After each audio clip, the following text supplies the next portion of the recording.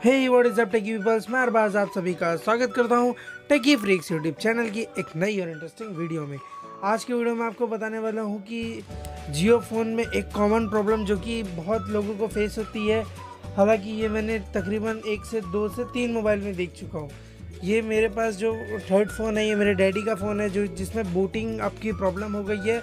ये जियो फ़ोन की one of the biggest problem है जो कि हमेशा से जियो फ़ोन में फेस होती आई है, चाहे वो पहले वाला जियो फ़ोन हो चाहे वो अभी का जियो फ़ोन हो। तो अगर आपके फ़ोन में भी यही प्रॉब्लम है, आपका फ़ोन बूट नहीं हो रहा है, सिर्फ नॉर्मल स्क्रीन आती है, फ़ोन चालू होता है और म्यूज़िक होके वापस से रीस्टार्ट हो जाता है, बस ऐसे ही बार बार रिपीट करता रहेगा, चाहे आप फ़ोन 1 घंटे तक छोड़ दो, 2 घंटे तक छोड़ दो, चाहे पूरा दिन छोड़ दो, ऐसे ही होता रहेगा। आपका फ़ोन चालू होगा फिर बंद होगा। और इस प्रॉब्लम को सॉल्व करने के लिए कोई बहुत बड़ा काम नहीं है, प्रोसेस बहुत छोटी है, बट आपका जितना भी डेटा है, जैसे कि फॉर एग्जांपल आपके उसके अंदर कॉन्टैक्ट्स वगैरह है, मैं सिम में जो कॉन्टैक्ट्स है उसकी बात नहीं कर रहा हूँ। जो नॉर्मल आपने फ़ोन में सेव किया होगा कॉन्टैक्ट वो उड़ जाएगा, आपके कॉल लॉग्स पूरे उड़ जाएंगे और आपके जो मैसेजेस वगैरह आपके फ़ोन मेमोरी में सेव हुए रहेंगे वो सब के सब उड़ जाएंगे। तो इससे पहले मैं आप लोग को बता दूं, बाकी चैनल्स पे जो वीडियोस है वो अगर आपको कोई बता रहा है कि विदाउट फ्लैशिंग के अगर आप कुछ कर सकते हैं तो वो गलत बता रहा है। मैं आपको एकदम सिंपल हार्ड रीसेट करने बोलूँगा फ़ोन को। आप देख सकते हैं यहाँ पर मेरे फ़ोन का मॉडल नंबर है 271i। अभी ये जियो फ़ोन के अलग अलग मॉडल्स भी आते हैं, आप अपना मॉडल देख लीजिएगा, क्योंकि हर मॉडल के लिए जो हार्ड रीसेट करने का प्रोसेस रहता है वो टोटली डिफरेंट रहता है और एक फ़ोन का प्रोसेस दूसरे में काम नहीं करता। तो मैं यहाँ पे जो 2-3 फ़ोन के बारे में पता है मैं आपको वो बता दूंगा अभी आगे चल के वीडियो में। आपको सिंपली आपके कोई फ़ोन जैसे आपका नॉर्मल है, किसी फ़ोन में आपको पावर वॉल्यूम अप का बटन और पावर बटन साथ में दबाना पड़ता है, किसी में आपको ओके बटन दबाना पड़ता है और साथ में वॉल्यूम अप से मेरा मतलब था कि आपको ऊपर जो एरो की रहता है वो वाला बटन दबाना पड़ेगा, या फिर किसी में जो ग्रीन वाले बटन के ऊपर जो बटन देखने को मिलता है जिस पे रुपीस का सिंबल है वो दबा के रखना पड़ेगा और साथ में बूट हो जाएगा। अभी मेरे लिए ये फ़ोन में यही प्रोसेस काम करता है इसके बूट लोडर में जाने के लिए। तो अभी यहाँ पर ये देखिए मेरा फ़ोन बूट लोडर में चला गया है।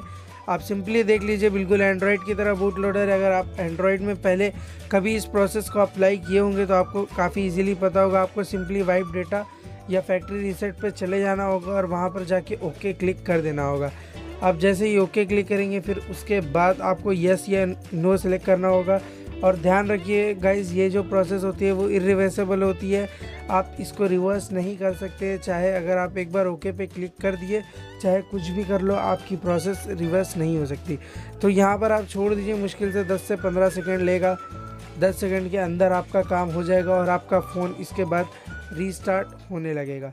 आपको अलग अलग फ़ोन के जो अलग अलग प्रोसीजर्स रहते हैं वो आप इजीली यूट्यूब पे चेक कर सकते हैं। अपने फ़ोन का मॉडल नंबर डाल दीजिए। वैसे मैं आपको 3 प्रोसेस बता चुका हूँ।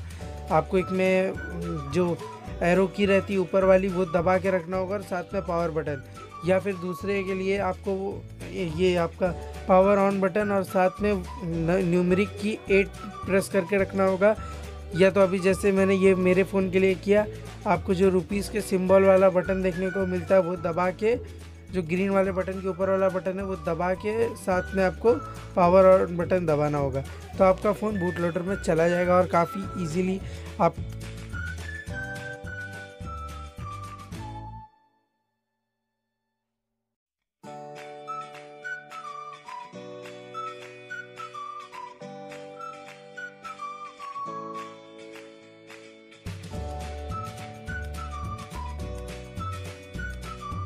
अभी अपना फ़ोन को बूट करते होंगे तो जो फर्स्ट टाइम फ़ोन बूट होता है तो थोड़ा ज़्यादा टाइम लेता है। तो अभी यहाँ पर मेरा फ़ोन लगता है बूट हो गया। जी हाँ दोस्तों, यहाँ पर मेरा फ़ोन बूट हो गया। यहाँ पर मैं मेरी लैंग्वेज सेलेक्ट कर लूँगा और आप देख सकते हैं जो मैंने ट्रिक्स आपको बताया वो टोटली 100% काम करती है। और इस ट्रिक के मदद से आपको कहीं गैलरी वगैरह जाने की ज़रूरत नहीं है, काफ़ी ईजीली आप अपने फ़ोन को घर बैठे रीसेट कर सकते हैं। तो अगर आपके भी फ़ोन में यही सिमिलर प्रॉब्लम है तो आप मेरे से ज़रूर से कुछ भी पूछ सकते हैं, क्योंकि ये सब प्रॉब्लम के लिए तुम्हारा भाई बैठा हुआ है, तो तुमको ज़बरदस्ती यूट्यूब पे मेहनत करने की ज़रूरत नहीं है। अगर आपको ये वीडियो हेल्पफुल लगा और थोड़ा सा भी, तो वीडियो को लाइक करके जाना मत भूलना, क्योंकि वीडियो बनाने में बहुत ज़्यादा मेहनत लगती है, पूरा सेटअप रेडी करना पड़ता है, उसके बाद एक छोटी सी वीडियो बनती है। साथ ही साथ वॉइस ओवर का अलग प्रोसीजर। और अगर आपको हमारे चैनल पे कुछ और Q&A वगैरह है, आपके कुछ रह गए हैं तो आप ज़रूर से पूछ सकते हैं। हमारे चैनल पे हम 24 आवर्स रिप्लाई देने के लिए बैठे रहते हैं। Thank you guys. अगर वीडियो अच्छी लगी तो लाइक